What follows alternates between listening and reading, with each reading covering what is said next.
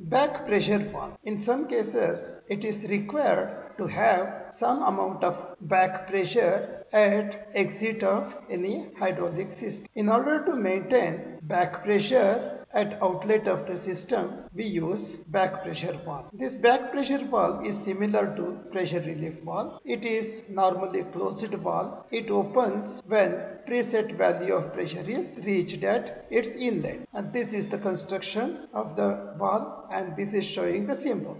This is inlet of the valve and this is outlet of the valve. This outlet is connected to reservoir, oil reservoir. Inlet is connected to the outlet or exit of the system. If pressure at exit of the system increases above the preset value, that is spring tension here, okay, if this pressure is more, then the diaphragm deflates in upward direction and the conical poppet will move in upward direction, making a passage for oil to flow to oil reservoir tank. So this is functioning of that back pressure valve. Symbolic representation. If pressure at inlet is increased, then that pressure is acting on this pilot and the arrow will shift to make the connection from inlet to outlet so that oil can flow back to the reservoir. See the comparison between pressure relief valve and back pressure. Both valves, the outlet of these valves is connected back to the reservoir. Means oil coming out of pressure relief valve and back pressure valve. Both are flowing to tank. Pressure relief valve is fitted at outlet of the pump or at inlet of the system. Okay? And if pressure at outlet of the pump or pressure in the system increases